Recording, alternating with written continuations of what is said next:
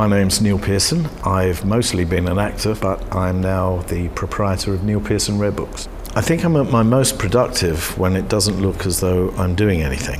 When I'm busy, what I'm doing is keeping up. When I'm most productive is when I'm thinking and strategizing and analyzing mistakes I may have made. I find it very important to make time to do nothing, and anyone who knows me will tell you that I'm really good at that. I'm not sure I am a competitive person, except once I've won. Most of my competitive instincts, I think, are ranged against me, myself. I try to continually beat myself, better myself, outstrip myself. And that's a useful thing in business.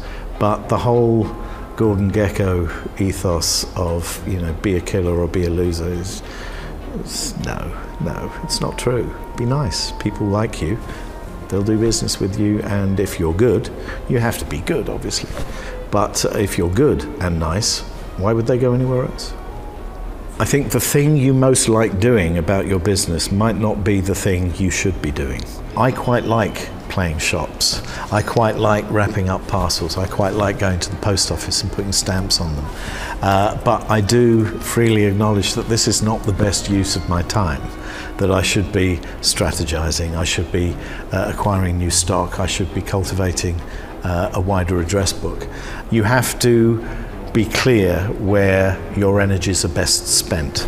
I always have an enthusiasm for what I do, and if I feel the enthusiasm starting to wane, then I'll go and do something else. I see the business as rather like running an orphanage. I'm looking for good homes for these things. So I deal with a collector's sensibility.